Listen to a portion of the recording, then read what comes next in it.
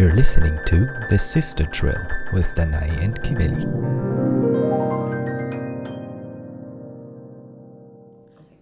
Just a little disclaimer, we're starting the episode without our good microphone because we had a little bit of a technical failure and forgot to turn it on. But after about 3.5 minutes, you're going to go back on the good audio quality with the good microphones. So enjoy the episode. Hi everybody and welcome back to The Sister Drill. I'm Kiveli. And I'm Danae. And today we're going to talk about a topic that I think is very current and has been current in the past few years. I think also a topic that we tend to talk a lot about at home whenever it comes up, whenever we read a headline that kind of pertains to that. We also have a younger brother who goes to school still, who definitely has to deal with those changes. And that topic, I would say, very simply would be called wokeness or political correctness. And we would like to kind of have a conversation about it. We grew up, I think, exactly in those years where political correctness started becoming such an important thing. I think when we started studying, it was still significantly less apparent how strongly it would then manifest itself in the universities and in the education system and just generally in our society. And I think we both have opinions on it. But before we get into it, let's first discuss what we disagreed on this week. Yes. Well, I have one. Okay, go. I think it's the same one that I'd have. Yeah. But yeah. So in the past days, we've been on tour and we've been traveling. And I always compared the cities that we were in to Berlin, which is the city that we live in. And I was always complaining about how hard it is in Berlin to get from point A to point B, how long it takes compared to other cities. And I always felt that you were not on my wavelength because I would say, look, now I'm traveling to a different little village outside of Munich because that's where we were. And it's only taking me 25 minutes. And in Berlin, within 25 minutes, I don't even make it to the edge of the city. And I was kind of annoyed by those long travels within Berlin. And I was justifying it. I was justifying it because I do think it always depends on where you travel, like how well the connection is built between the places you want to travel. And also, I don't know, I mean, I was just trying to, stand up for our city of choice, Berlin. It's true. I love Berlin. No, we love Berlin. Berlin is awesome. I wouldn't want to live in any other German city. Of course it is, sometimes it takes very long to go from point A to point B. And also I was just making the point that I think for us, we're specifically within this topic is because we really don't live in the center. Yeah. We live really far away from the center. So for us to get anywhere, basically, it's a time investment. Yeah. If we were to live somewhere in the city, some locations would be in under 15 minutes and then others would be like 35, 40 minutes. Yeah, that's true. But yeah, Berlin is awesome. I don't want to tear Berlin down. I'm totally pro Berlin. Not. But it is hard to move around because it's just such a huge widespread. Yes, that's city. true. It's true. All right, so we're back now on the actual good microphones. So yeah, what I think we disagreed on is actually happened I think about 5 minutes ago, which is you didn't really let me nap 5 minutes ago. So basically we are recording this episode about an hour before we have to go on stage. We have a concert tonight. And I like to, well, not just on concert days, but especially on concert days, if possible, fit in a 20-minute nap because it just, kind of brings me full of energy and then I'm super awake. And today you just had too much energy to let me nap. But that's not true. That's not true. I actually left you alone. I put in my headphones after you asked me to, and then I just feel like you couldn't fall asleep. Just saying. Well, it was a combination. In the beginning, you were reluctant to even let me take the time, but it's okay. It's okay. I'm still awake. All right, so let's get into the topic of wokeness. So generally, I don't really remember when I've even heard the term woke for the first time, but I remember the first time I became aware of political correctness as this thing as it is today, and I think it was in during the Me Too movement, I would say, because the Me Too movement hit, I think it was 2016, 17, or was it later? Was it 18? I'm not sure. I feel like a bit later, right? It was 18 or something like that, right? Yeah. And I remember that, that first I would say that was the first time I became aware of this concept of political canceling someone. Okay.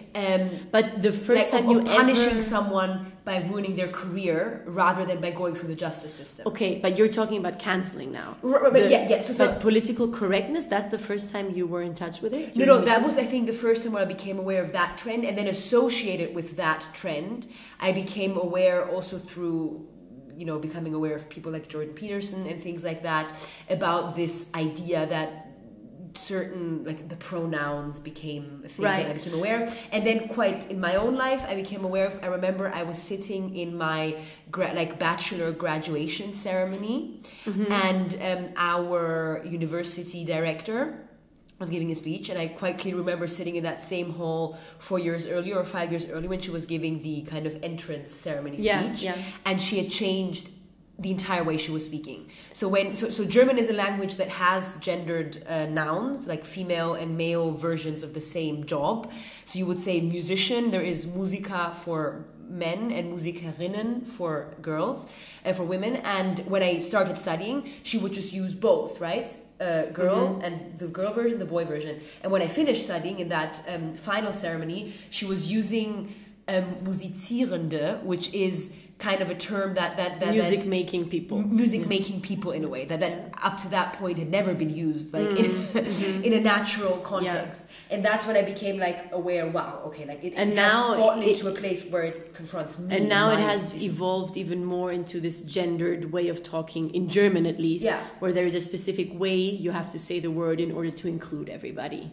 Yes, I mean, and that is one. I mean, that is I would say, for me, I've always been very, very skeptical of political correctness. Well, I wanted to say the first time I came into contact with political correctness was much earlier, and I was still at school. To today's political correctness. Yeah, no, not on that level. But I remember still that was something we were talking about, and it was pertaining to dark-skinned people. I remember that. And I remember it was still in school, and of course, already at that time, the N-word was not allowed. Yeah. But what we used to say back then was black. We would just say black.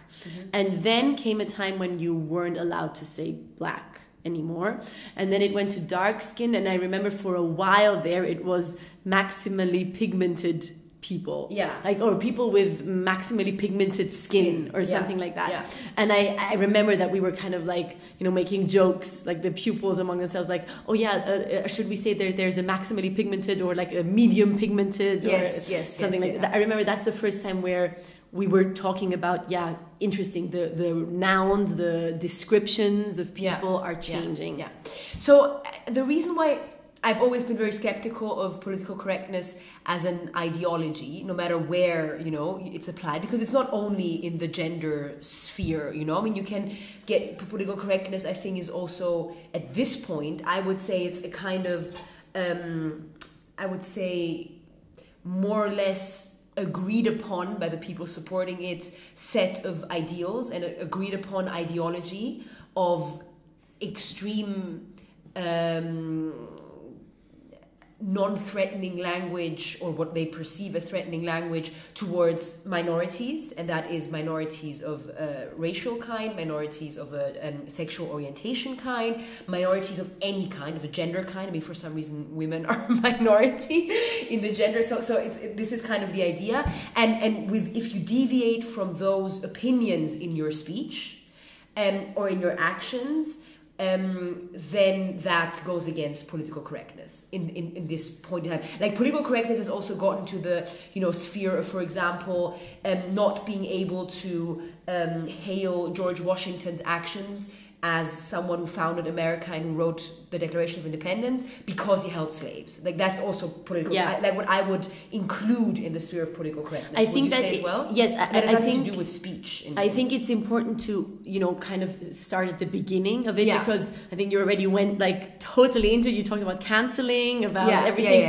which is all the negative sides of it. Which I agree with, and we should definitely talk about that. But I think we should maybe start with the origins, which are positive. I mean, the origins of political correctness are there because for a long time there were degrading terms for certain people, or certain people were not represented, things like that were true. And, you know, there are some examples, especially in the German language, where just words that are positive are male. Like, for example, the word for great in German is herrlich, which basically means manly. Yes. And the word for, it's not terrible, it's more like stupid a little bit. Yeah, it's dämlich, which means womanly. Yeah. So, I mean, these things exist, and it was... I think that's where it started, to counter that. And I would even say political correctness also started with like political correctness coming from the conservative side, which was, for example, not being allowed to use swear words on television. Right. Or things like that, that's like not being able to use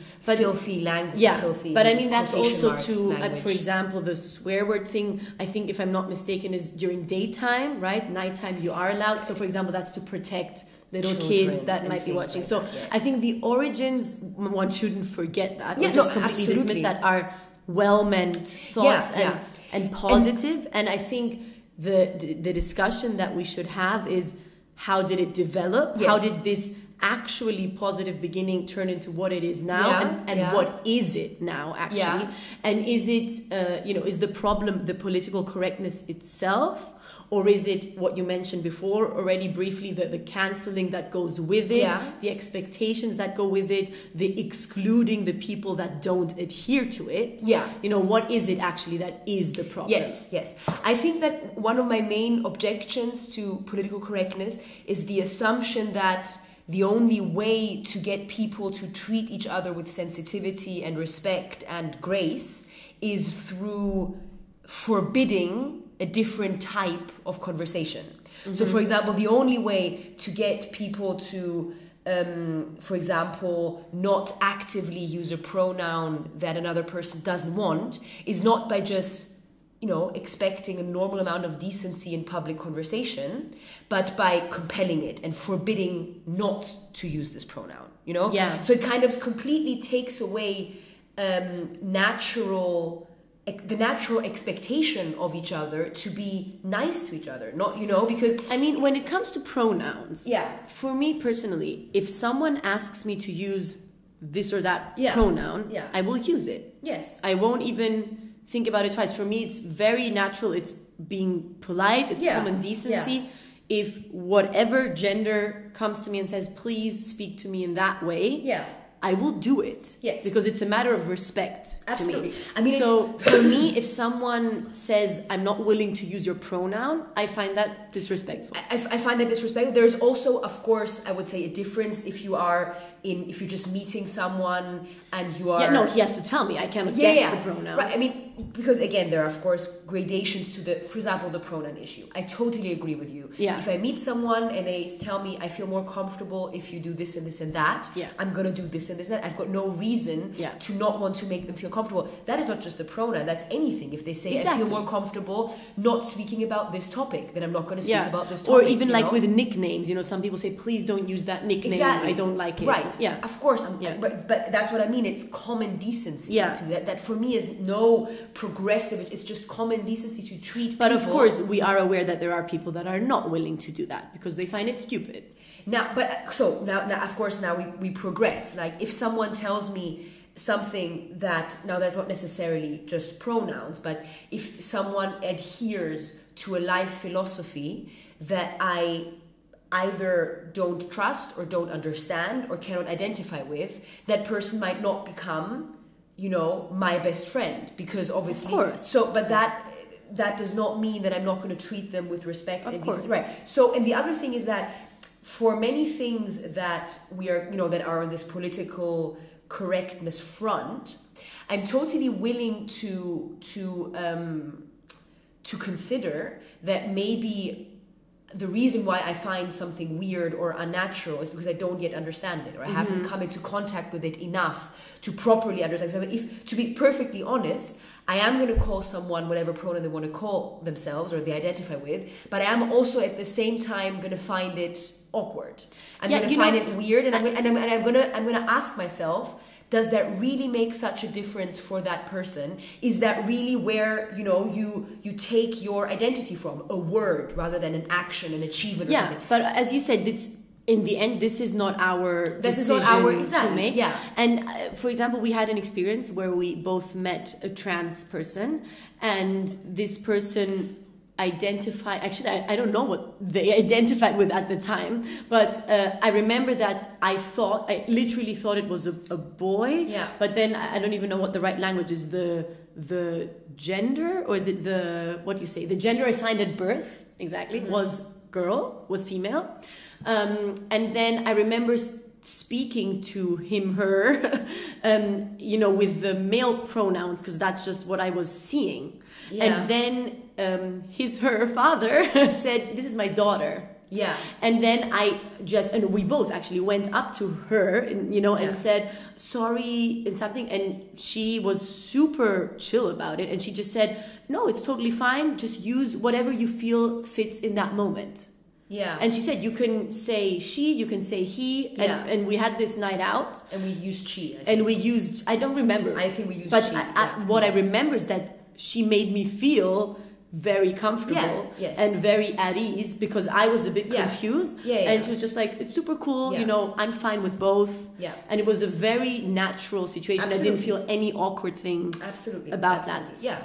And I think, when it comes to pronouns, as I said, it's a matter of respect, and it's also, especially now that it's still all so new, maybe the responsibility of the people that are expecting the pronouns to teach in a positive way. Yes, I think you're hitting on a very, very, very good point here. Because you were saying before that, they have to tell you the pronoun they want you to use.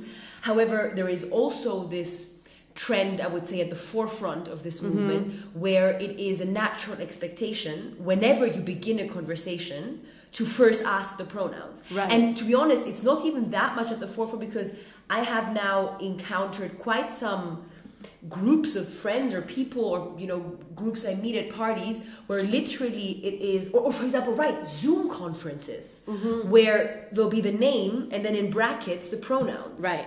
Yeah. And so it's not even, that far away anymore. And I mean, I don't know, just like, because it's us talking right now, yeah? And I mean, this is not supposed to be kind of a public representation of our opinions. This is your opinion, and nail myself on it. And, at the risk of maybe sounding ignorant or anything, what do you think about this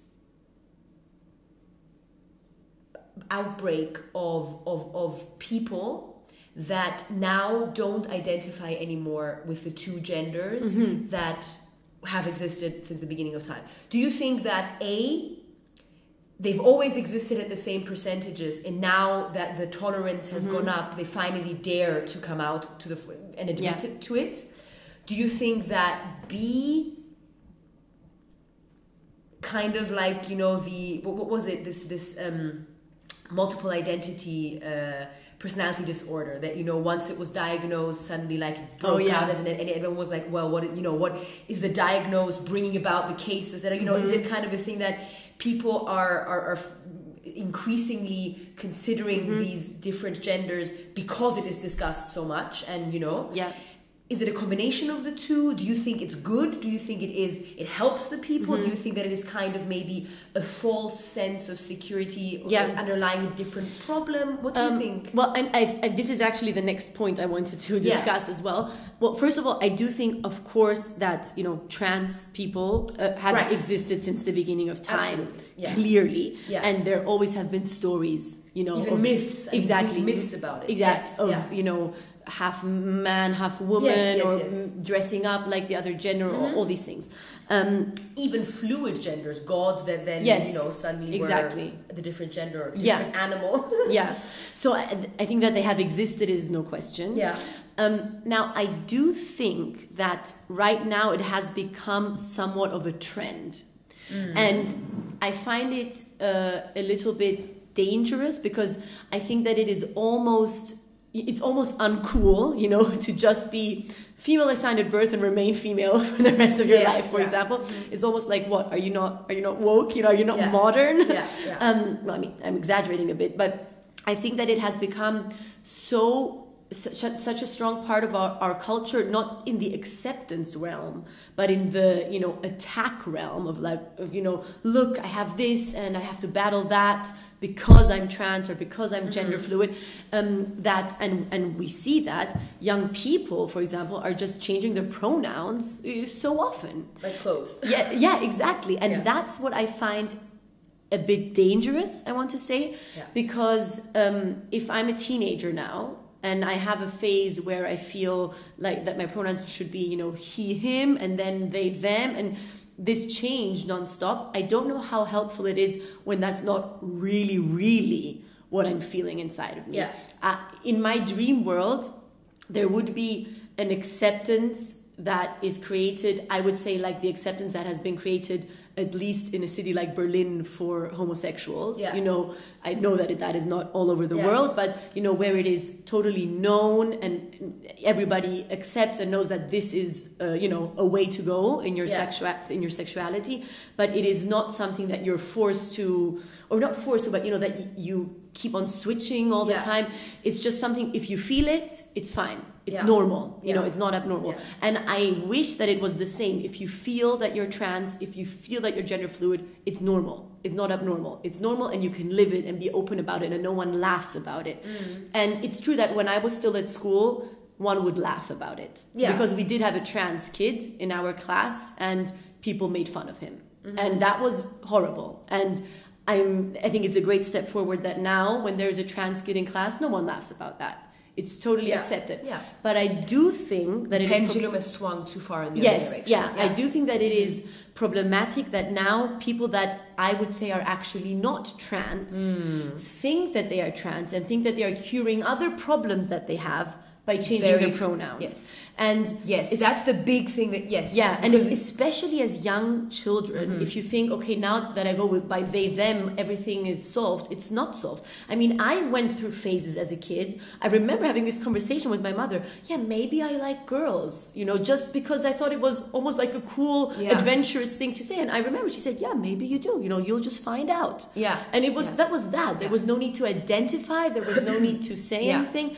And we all go through these identity searching phases, and maybe it's even more helpful to do it by still holding on to who you are and not changing who you are.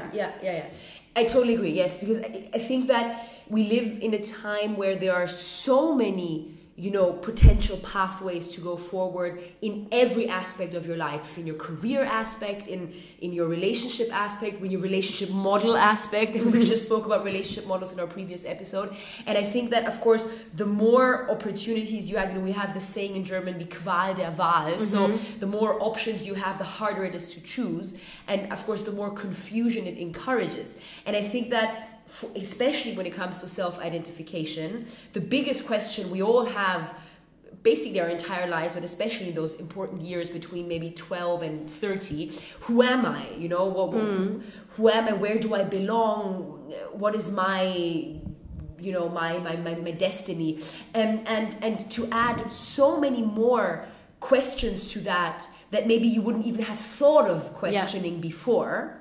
I think that is something that should not be taken lightly. For example, these kindergartens that we, you know, these documentaries that we were watching about genderless kindergartens, that was kind of something the idea. Like that, Or families that try to raise their kids in a genderless environment. I mean, I understand and I applaud the effort and the attempt. I mean, usually it is parents that truly are gender non-binary people probably had a really rough time growing up in a very gender binary environment, and then thought, I don't want to do that to my kid. I want to just leave it open for them. Now, for me, truth still is that, I don't know the exact percentage, it's probably very easy to find out, above 90% of people, I would dare say, maybe it's wrong, but I think significantly above 90%, grow up feeling very much at home in the gender they were assigned at birth. And giving them an outlet to question that does not help them. It doesn't enhance their lives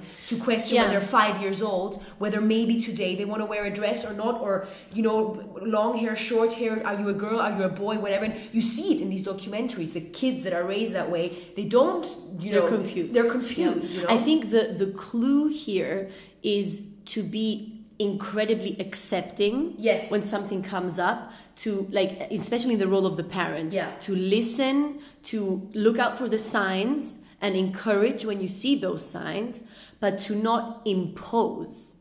Don't impose the whole thing upon them. For example, I mean, I have 2 kids.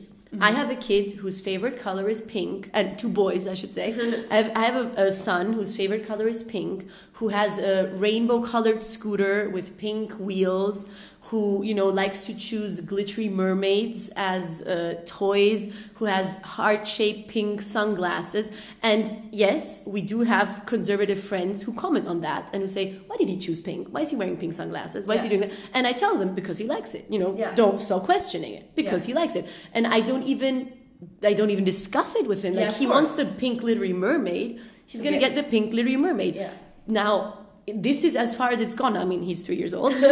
Let's see where it's going to go. Yeah. But I'm going to be here accepting every move. This is totally his choice that he's doing. I should also say at the same time, he loves to climb. He loves to jump the trampoline. He loves monster trucks. You know, he loves all of that as well. Yeah. So I think I'm just creating the environment that he is seeking out. Exactly. And I think that's what we should do. I'm not now telling him, okay, you want to try this mini skirt? You know? Of course, the assumption is that if you raise them in a gender non-binary environment, that's not imposing. But of course, a gender non-binary philosophy is just as, unfortunately, as imposing as a gender binary philosophy.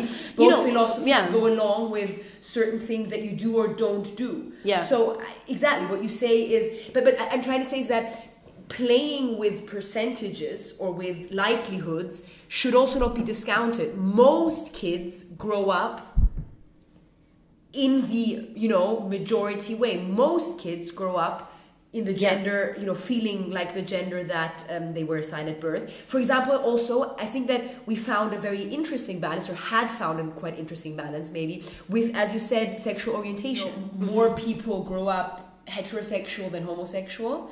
However, I would say that, especially for example in a city like Berlin, it's so part of the ethos that homosexuality exists, you know, for some people, that there would never be, you know, an idea to raise kids without sexual orientation, or you know, try both genders in the beginning to find out. No, you will feel it. I think that in these situations, if someone grows up trans or grows up gender non-binary, it's not something that, I mean, maybe, I don't know, but I don't think that it's something that, you know, you need to be told, maybe you are that, consider it, maybe you could be. I think it's something you feel so naturally that you at some point realize, this is what I am. Of course, it's good to have an available role model that you're like, I feel like this, the same way that, you know, when you're straight and in your in your birth assigned gender, you also have role models, like you see, you know, a man and a woman kissing, and you're like, oh, this is nice, you know, I can imagine that someday when I'm an adult, you know. So of course that's nice, but I don't think you need anyone, you know, asking you to question things. I agree with that. Of course, as you said, like, I don't want to put that out there as a general fact, because I am not trans and I'm not non-binary, so I don't really know what that feels like and when you discover it. But I also believe that people that really feel it inside of them feel it all by their own, on their own. I think, just speaking 1 second again about the role of the parent, I think that what the parent should do is show what exists, you know, in, for example, through movies, you know, watch a movie like The Danish Girl with your kids at some point. Talk about that subject matter, you know, not necessarily relating it to them, just like you will watch a movie where, as you say, a man and a woman kiss, and you're also not going to say, did you see that? What did you feel when they did that? It's just going to, you know, so that they know that exists. Watch a movie like Brokeback Mountain, you know, watch all of those things. But then the most important thing is, I think, instill self-confidence in them. Yes. Because someone who believes in themselves and someone who feels self-confident and trusts themselves is going to feel okay communicating whatever new or unusual thing it is that they are feeling. And instead of making them feel unsure, you know, be afraid. And that's also what I don't like, what I personally don't like about the whole pronoun thing. You know, it instills a bit of fear, you know, make sure you don't do this mistake, make sure you don't call this person in the wrong way. It's just trust yourself, you know what is right for you, and I think a person like that has good preconditions and a good base to find their identity, their true identity. Yes, absolutely, yeah. So there of course, I think that I would also once again like to stress what you were stressing in the beginning, because of course I would say for a very long time I consider myself much more of, you know, I would say cliche progressive and compassion for all, and because I thought in a way that that was the political correct movement was the most likely movement to create tolerance for the biggest group of people. Yeah. And I have to, since we're talking about political correctness, reference probably one of my favorite debates that I've ever watched, which was this monk debate with Stephen Fry and Jordan Peterson on the side arguing against political correctness, and then I think Michael Eric Dyson, and I forgot the woman's name who was on the side arguing for political correctness. But the question was, is political correctness a force for good in the world or something like that? Or is political correctness good or bad? And for me, Stephen Fry made probably the most compelling argument in this conversation, which is not, as so always goes into like the moral structure of the person, like good people are for political correctness and more bigoted people are against it, and that is not the conversation that I feel is the right arena. What he was saying is, we all want a world where people are kinder to each other, where everyone feels accepted, everyone is judged based on the merit of their character, not any, outer characteristics or characteristics of sexual orientation or gender, but people are, judged on their achievements, on their character, right? So we all want that. It's not the question of whether you want a world where sexual orientation plays a role or not, But the question is how to get there. And his argument was that political correctness is not a way to create a more tolerant world, but actually the consequences of political correctness is creating a less tolerant world. And I agree with that completely. I don't feel like since the rise of political correctness, us as a community have grown closer together and have been more accepting of our differences. If anything, it has exploded in a completely different direction. And that is not due to, or not exclusively, due to the fault of some people unwilling to accept progress or to acknowledge new, forms of living traditions or habits or orientations, but it is mostly because the people imposing the political correctness or imposing those new or educating the rest of society are so intolerant. Yes. In the way they I do think it. That's very important. So exclusionary. Yeah, I think this is also where the cancel culture comes in. Yeah. But an example that I find so striking when it comes to this excluding character of politically correct people is cultural appropriation. And we were discussing that just a couple of days ago. In Germany, there was just recently quite a famous case where a person wanted to speak at these Fridays for Future gatherings, which are basically gatherings that support, saving the environment and raise awareness for climate change and all of that. And are, I would say, labeled as incredibly inclusive, politically correct, everyone is welcome type of gatherings. And there was a white person who had dreadlocks, and he was forbidden to speak. He was literally cancelled off the program, and he wanted to speak about climate change. He was not allowed to speak because he has dreadlocks and because this was considered cultural appropriation. Of African culture. Yes, of African culture. And he was, he had to cut the dreadlocks or not speak. And this, for me, really left such a bitter taste in my mouth because, first of all, I really must say that in that area, it's not like with the pronouns where I totally respect everything. I don't understand it. I don't understand how if someone puts dreadlocks in their hair because they obviously admire that culture, because they obviously think it's beautiful or they think it's cool and they somehow identify with it. They identify with a part of that culture, how that is a negative thing. Because they're not doing it to mock it. They're not doing it to exclude it. They're doing it because they praise it, because they love it, to celebrate it. Exactly. And to call that negative is something that I don't understand.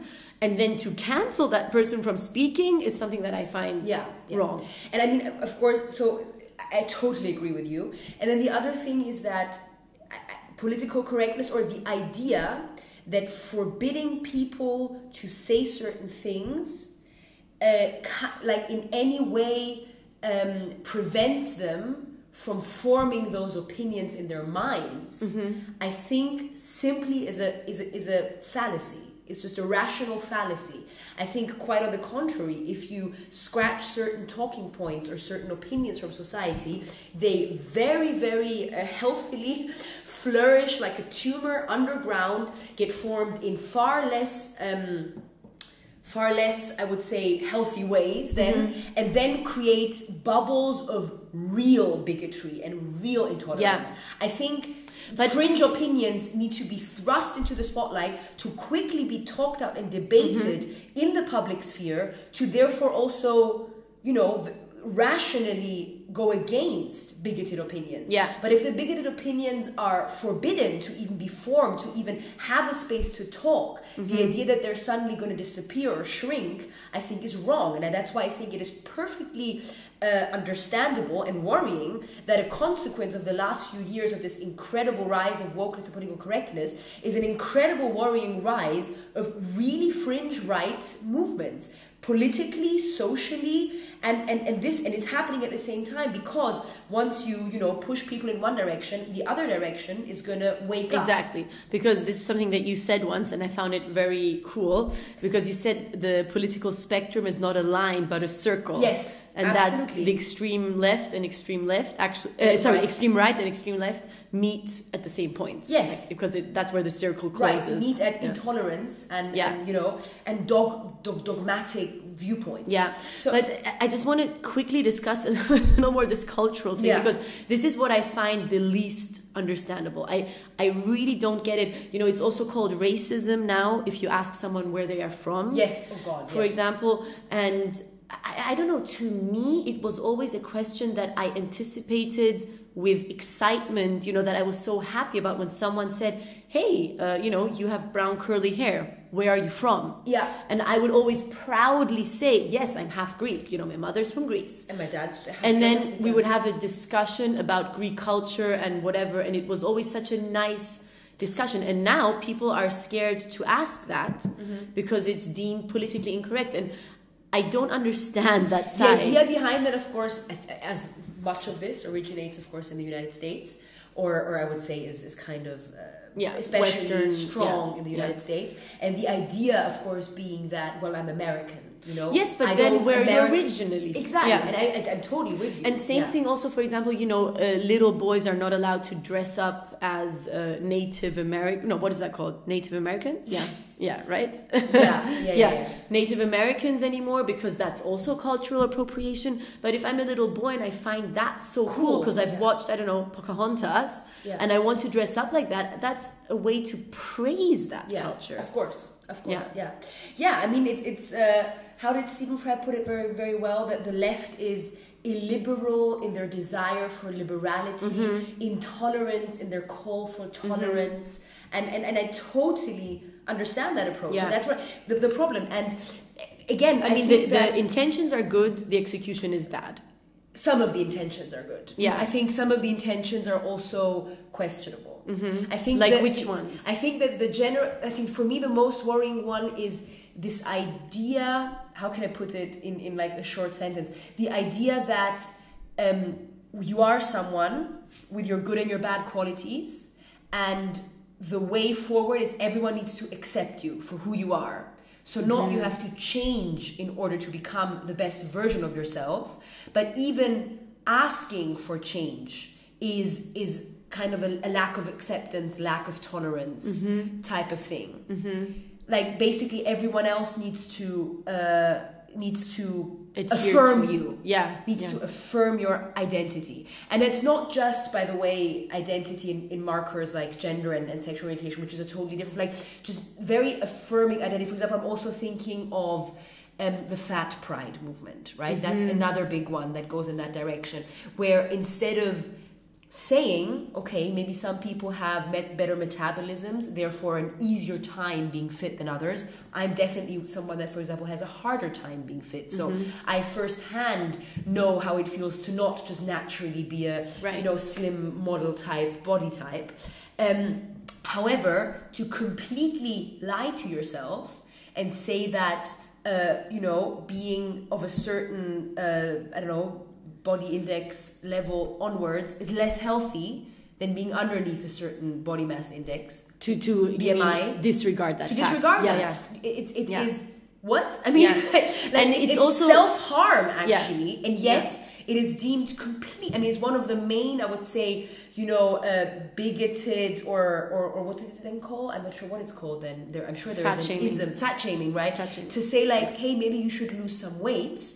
You're kind of increasing your risk for diabetes. The same way that someone would say, "Hey, you look like you're bulimic or anorexic." Right, exactly. Which also totally necessary. Yeah, exactly. In that situation. And the interesting thing is, famous celebrities that have gone through that. For example, Adele, has said in interviews that she was this image for body positivity because she was obviously overweight and was fine with it, which is also cool. Feeling comfortable in your skin. But then one day she made the decision to get healthy for herself, and she lost this ton of weight. And then she said suddenly people were angry at her because you're not for body positivity anymore. And she was saying, but I am, like, I created a positive body, a healthier body. This is body positivity. Yes. But it's, as you say, it's this affirming. Like, don't change, you have to be exactly the way you are. And and I would so that's kind of a mentality. And I think that this, of course, then kind of dribbles down, not just to these like markers like body size and things like that, but also to characters. Like, I've encountered, especially in my generation, I would say a lot of people that have this now as their general approach to life. Like, unapologetically being yourself doesn't mean being the best version of yourself you can be, but it means accepting other people's unkindness or bitchiness or lack of punctuality or whatever. It has not become we try to be the best versions of ourselves and celebrate each other's achievements. It has become we are completely fine with being the most comfortable version of ourselves. And encouragement for self-improvement is very often met with anger, skepticism. Exactly. And of course that is less a political correctness thing and more a consequence of this constant, you're amazing just the way you are, coddling of society. Okay, so we're actually back home now. The first part of this episode was recorded backstage, and now we've arrived back home and we're going to finish recording this episode.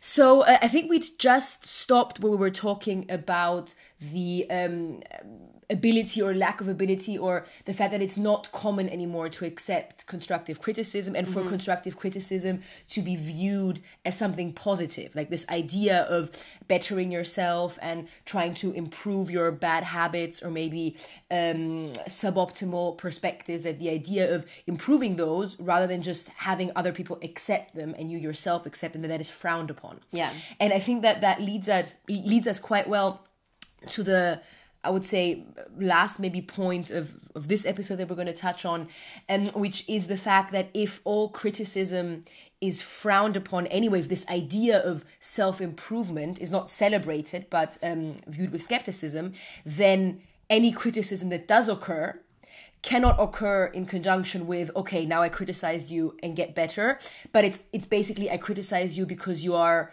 a lost cause. Which of course leads us into this idea of cancel culture, that people cannot learn from their mistakes and get better, but as soon as they make a mistake that is for whatever reason deemed wrong or deemed unforgivable, they basically need to be completely exorcised from society, and they can never get a chance to get back into it, kind of. Yeah, what I find interesting about cancel culture are two things. The first thing being that, first of all, it's not even clear if they made the mistake. Canceling someone just happens when the accusation is made. There is no evidence just yet, because it is basically said, yes, the accusation is bad enough. and is reason to cancel that person. This I find very problematic because we have now already lived through different very high profile scenarios where the person that was cancelled actually was not at fault. And I'm not saying, you know, that if someone is at fault, we should be not so harsh on him or anything like that. But first, it has to be clear that someone is at fault, you know, innocent until proven guilty. Benefit of the doubt. One of the absolute most important pillars of the justice system in democracy. And maybe it's important to, you know, be quick about that, to not have this thing, I don't know, for example, someone is accused of horrific rape and abuse, and then, you know, have the trial 3 years later. Maybe we need to have a system where these things can happen faster. But the solution to me definitely is not to have someone guilty and cancelled the day of the accusation. So that's the one thing. And then the other thing that I find very difficult is that by cancelling someone, I feel like we don't address the crime. We don't address the actual problem. We address everything around that person. So for example, if it is an actor, let's say, suddenly he needs to be taken out of the movie. You know, his art needs to be eliminated. Or wasn't there this famous, I don't even remember his name, but this famous black actor who did, like, actually was... Oh, Bill Cosby. Right. Yes. Was it? Yeah, and then the show had to be, I don't know. Yeah. Like, not, you cannot even watch it anymore, Yeah, or something like that. Yeah. So things like that. Yeah. This I find is interesting. You know, also in classical music, we have that. Yes. I remember when I read the autobiography of, oh no, actually not auto, the biography of Zubin Mehta, this Israeli conductor. There was a chapter towards the end where they said that up to the point where he reintroduced it, the music of Richard Wagner was not allowed actually to be played in Israel. I don't know if it was, you know, a legal thing or just not done. Yeah. And he was the person that said, in case it is not clear to people, it's because Wagner is very much associated with the Nazis in Germany. Yeah, I mean, rightfully associated with anti-Semitic ideas. So in Israel, his music was just simply not played. And Zubin Mehta, for example, was a person that said art should not pay for what, you know, for example, the Nazis did. And Wagner's music is beautiful, and he played it. And he said he played it once after the concert, just a couple of minutes of it. And yes, many people in the audience left and were disgusted, but some stayed. And now we're at a point where it is being played again. Yeah, I mean, those are two, I think, very big and separate points. The second one to me is more debatable, you know, than the first. The second one, I think that, you know, it's also a matter of, for example, the like Roman Polanski movie situations.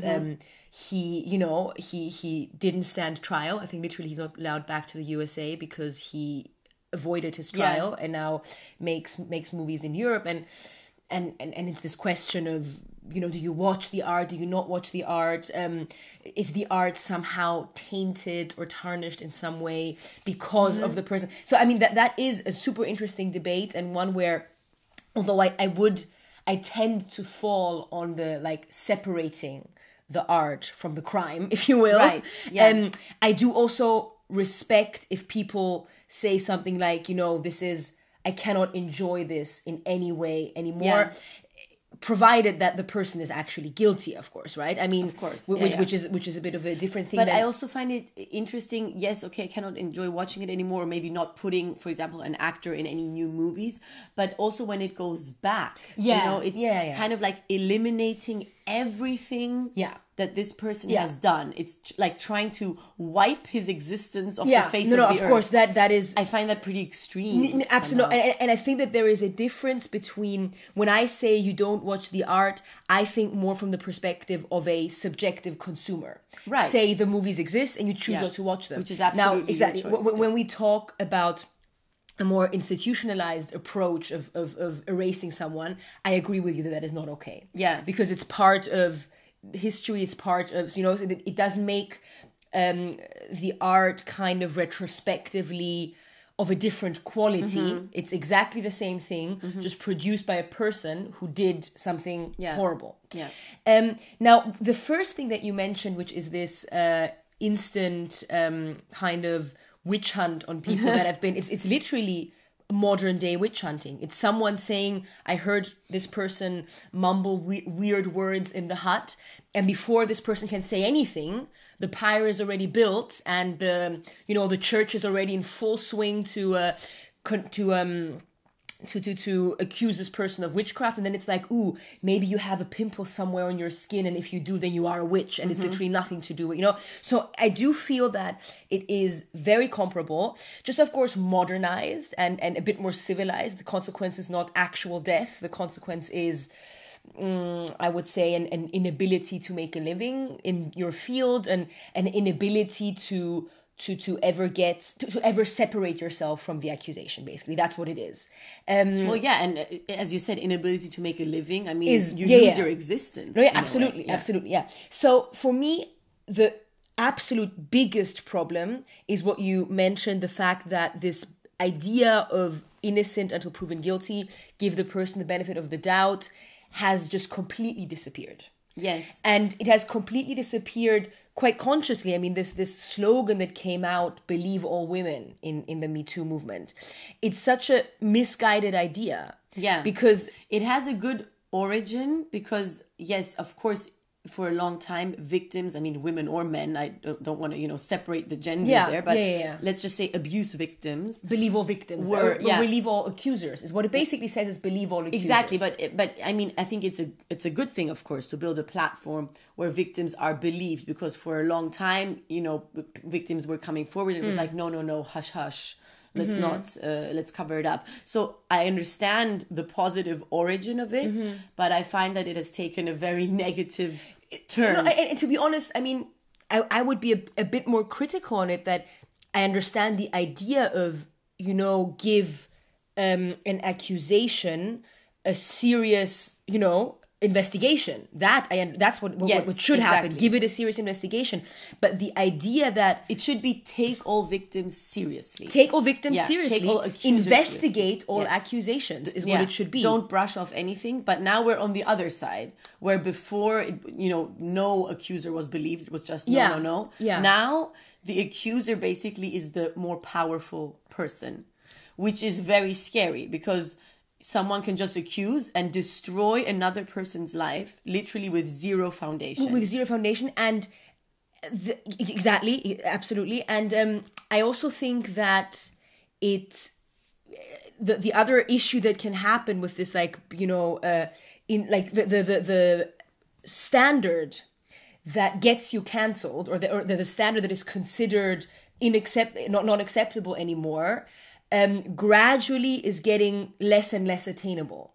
Where now people that I would say are the absolute epitome of a woke person, then maybe one time write one wrong word in a Twitter post, or something is uncovered from 16 years ago when they were a teenager, and suddenly they are then, the target of cancellation. And so, which means that if they cannot live up to the standard, who can? So basically the truth is that the standard that we are aspiring to is not a realistic standard, and this idea of cancellation is very much already, I think, has been weaponized and has been, I think, quite consciously weaponized. Yeah, I think there is also a reason why it's called cancel culture, because it has literally become a cultural movement to denounce people, to cancel them, to go online and say, that person said that, unacceptable. I'm not his friend anymore. I won't follow him anymore. Things like that. And I think that is very dangerous, because it instills fear. It instills fear of saying the wrong thing. Oh, yeah. It kind of has, unspoken rules of what you are allowed to say, of how the way you're allowed to act. I find that it takes away freedom. And absolutely. I'm absolutely not someone, who wants to speak in an outrageous, whatever it is, provocative in any way, racist, sexism, whatever it is, way, not at all. I think I'm someone who actually, in my everyday life, I am very politically correct, just in the way that I act. But I find it worrying that even someone like me now has to be very careful how I word things and what I say, even though usually my antennas are out anyway, and I am very careful anyway. But that I really have to be careful, because I might be cancelled, might be... Your reputation might be damaged. Exactly, Yes, I totally agree. And I think that the flip side of it, which is this, because I think that, there are so many different, I would say, sub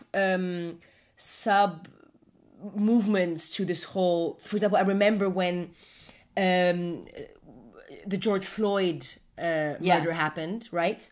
The next day, everyone would put up a black square on their Instagram. Yeah. Which is, I get the gesture, right? Yeah. But then people that wouldn't put up the black square, not doing something, could be grounds for being considered less compassionate for the situation, or less in support. I actually have like a personal story about that. A friend of mine who lives in America, she didn't put up the black square. Yeah. She like did something, I don't know, funny or whatever. She basically just was, I think, eating something and it was black, and she in an Instagram story said something like Black Lives Matter, or I think that's what everyone was writing, right?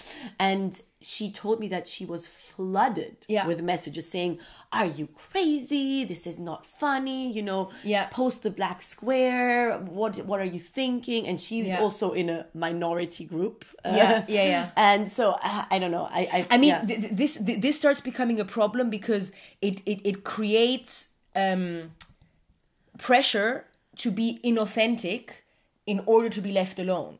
Yes, in order to even be considered a respectful person. Yeah, and also not doing something is considered already a problem. Yeah. Like just, not publicly going and declaring your absolute, undying need for forgiveness because you're white and you've got privilege. This thing, like, what? And so I think another thing is it takes away from the actual, very necessary and maybe also difficult dialogue that we need to have in order to solve the problems. Because I feel like these solutions, which are not actual solutions, are, trying to solve something, but of course not at all doing that. I mean, posting a black square, posting a hashtag, absolutely, going riding on some kind of wave that is in right now.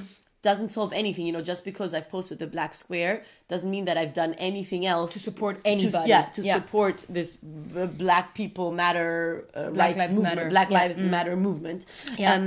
But rather, I think it would be much more important to have real conversations where you get into the deep of it, where you really think about context, about everything, into the details. And yes, that is much harder and much more uncomfortable. Absolutely. But it is so much more helpful and so much more effective. And I think right now we're kind of using the cop-out, like the easy way out, and trying to make ourselves feel like we are so politically correct, when actually what we're doing, I think the core of it is not political correctness. It's just a facade of something. And I think that I would even go one step further and say that because not only are we just making ourselves feel better with this, like, virtue signaling act of I'm so, supporting Black lives because I posted something on Instagram, but because we discourage the dialogue that could potentially lead to a bettering of the situation. Exactly. I think that actually in this specific arena,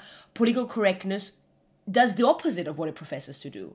It actually inhibits an improvement of minorities, because you cannot honestly discuss why certain situations or why certain lack of privilege exists where it exists, because of course the first thing you would have to do is kind of I would say have a very sober perspective on whose responsibility is it. And of course the first thing that would happen, you would say, is okay, there's historical responsibility there, but of course there is also responsibility in the people that live through the lack of privilege. And that perspective in itself, that someone who is in a position of lack of privilege might have to get themselves out of it in order, and it's not just a matter of compassion, but it's also a matter of, having to get this motivation. That perspective is very dangerous. Yeah, absolutely. to discuss in an open debate. And I've also found that there have been many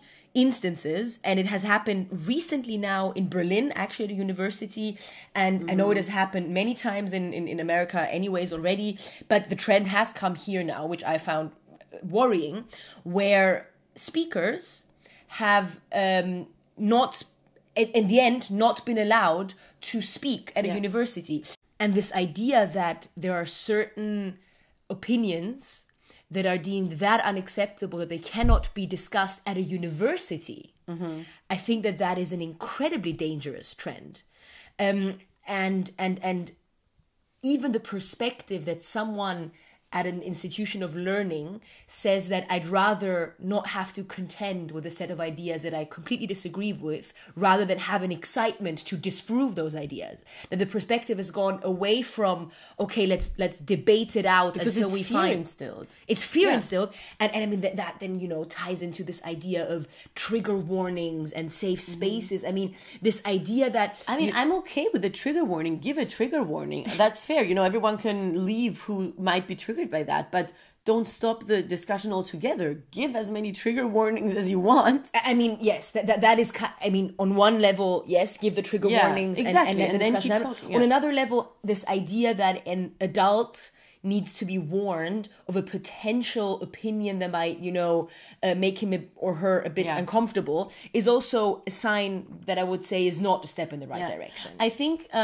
If you agree that we've basically covered the cancel culture topic. And I would like to just add one more thing that I just find partly ridiculous, if I were not afraid that this might become a mainstream opinion, is the trend to cancel historical figures in the past that have up to now That's been what hailed I mean as with heroes.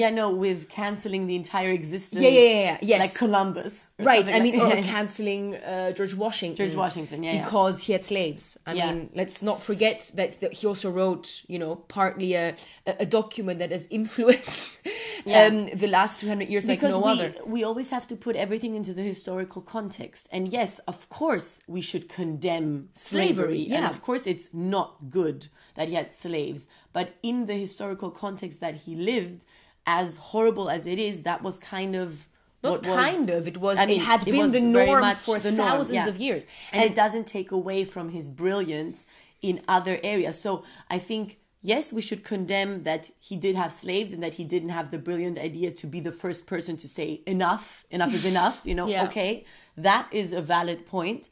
But everything else that he did was still incredible. Exactly. Yeah. Or this idea that now, for example, Beethoven needs to be scrutinized because of the fact that he is a white male, and maybe there had been someone of a minority at the time that would have had a bigger career if he, and wasn't it Oxford University that said that they will stop teaching about Beethoven? I don't know if they actually I don't know. It was an article. I mean, there is this one other mini story that I remember that I heard that I felt a bit confused by, I have to also say, and I would like to research on that a bit more before I say that's what happened. But a person who was studying law in Germany, in the south of Germany, just a friend of a friend, and I met this person at a dinner, and we struck up a conversation, and it was exactly around this Me Too debate, and I asked him, from a strictly legal perspective, where does sexual predation begin? Because there were these stories about long hugs and the stories about when someone is inebriated because of alcohol and then consents to having sex. Is that already all these? And I was wondering what does it actually say? Black and white in the law book. And I remember I asked him, and he said, it's not taught.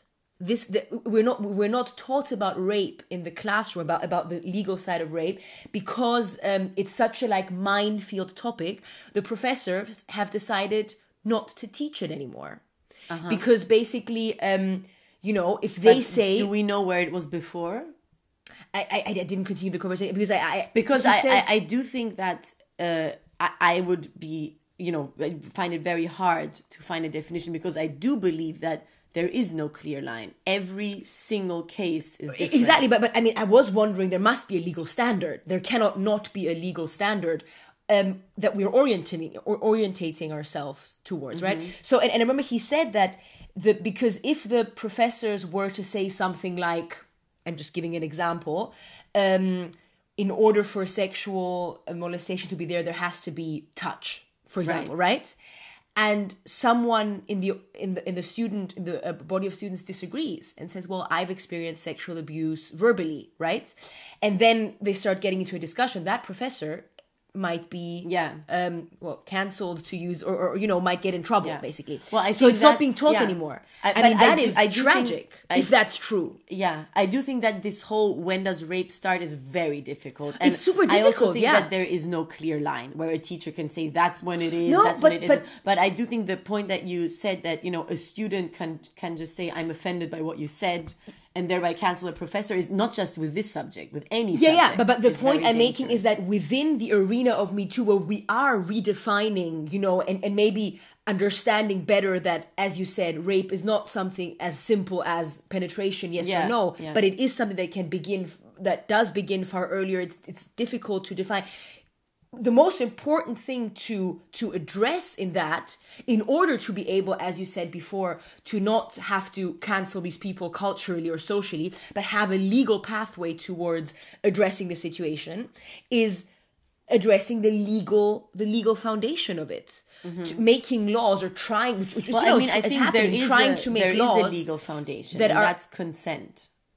That's always, legally what people say. Was it consensual or was it non-consensual? Right. As soon as something is non-consensual, but I'm saying that if it's illegal in the sexual arena. Right. And I would totally agree with that idea. But I'm saying that someone who studies law, that's the place where the discussion needs to happen. Of course. Not the place where the discussion is avoided. Yeah. Of course. Generally, we're avoiding discussions and not encouraging discussions with all of this cancelling, which is also what I wanted to get to before, because at the end of the episode, we always say two stories about each other.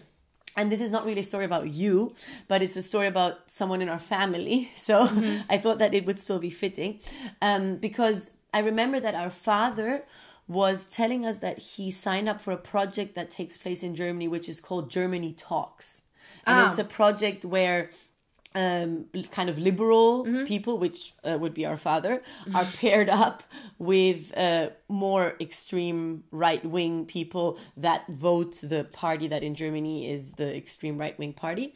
And they are encouraged to meet up over coffee and just exchange views, because the founder of this project believes that that's how problems are solved. If you just meet the people, understand their fears, present them your side. And I found that so interesting, to instead of say, oh, you're stupid and I don't understand your views, how can you be so dumb? To not go down that path, but to actually see them as people and start exchanging. And this to me is an example of what needs to be done in every single category of, potential cancelling. Meet people at eyes level. How do you say that? Same eye level. I know. And then discuss and give them your points, listen to them and try to find a common ground. I think this is how these very big problems can be solved. Absolutely. And I think that this has to happen on all the different dimensions within society. So on the personal front, that you have a conversation with someone you disagree with within your family or within your friend group, but then the higher up you go, these conversations need to be had also in a kind of representative way. For example, in a university, speaking about in media, in main media, where these conversations are not happening. And that, by the way, to me, speaking about wokeness and defining what is woke, I'm so woke. To me, that is woke. Willing to meet someone that you completely disagree with, willing to listen to him, and kind of like as you would in a debate setting, right? Yeah. Willing to be open to hear his points and react to them respectfully. Yeah. To me, that is woke, not just denouncing and canceling someone simply because you don't agree with them. And to use the term from before, and in all fairness, as unimaginable as it seems with some viewpoints, when confronted with some viewpoints, give the person the benefit of the doubt. Yes, exactly. Which is what you said with listening. Yeah, absolutely. Listening doesn't just mean listening and waiting to make your argument. No. It means, the super old, Dialogos idea of thesis, antithesis, and synthesis. A skill that we've lost, and not only that we've lost, but that we've become skeptical of, which is really dangerous. Yes. And I would say that the story it's not really a story, but I remember it was a conversation we were having maybe some months ago around the corona pandemic and the vaccination debates that were happening around us, where I remember you and I kind of who, again, I mean, I would say fall quite cliched into like a kind of liberal, moderate type of thinking, you know. Yes, yeah. Also the way we grew up, you know, and that you and I kind of, you know, were sitting in our music room and hushed, saying to each other, do you also feel that you cannot speak to the true nuance of this topic in a public space? That, you know, that you kind of, you feel like the amount of resistance you get for any opinion that does not fall completely into the opinion of the woke camp is just not worth the discussion, you know? Like, and I remember we're saying, you have to pick your moment to have a more nuanced discussion, because people that usually think so nuanced and kind of, you know, multifaceted in conversations, in this situation, just denounce any type of nuance. Yeah. And this idea, I mean, when people like you and me, who are confident and not, you know, unwilling to engage in a debate, start searching our words and start, you know, questioning whether it is worth presenting an alternative or slightly nuanced viewpoint within any setting, I think that is a very worrying and good indication that, you know, self-censorship has begun. Yeah. And currently, you know, we're not at all at a level of censorship as in, you know, past regimes of the GDR or, you know, we're not there. But I do have to, I do think about the fact that, you know, those trends don't begin from one day to the next. Suddenly you cannot say anything anymore. You know, it has to be a very gradual and almost imperceptible development. And that currently we are living through a time where self-censorship has become a noticeable influence in our everyday lives. Yeah. And I would say that That's worrying. It's worrying, and anyone who's interested in true freedom of not just speech but freedom of thought, and, you know, freedom to think something wrong and then change your mind. Yeah, just also discussion. Exactly. Just, yeah. I think Dialogue. should become aware of the fact that doing nothing is maybe not an option anymore. Yeah. Yeah, so I think that's a very nice way to end this episode. Doing nothing is not an option, people out there. So yes, I think this has become a very long episode now, but it's a long subject. So these are our thoughts on woke culture and everything that comes with it. Well, parts of what comes with it. I think we could do like 4 more episodes on that. Parts of it, yeah. And we will see you again, or talk to you again next week. Lots of love. Bye. Bye.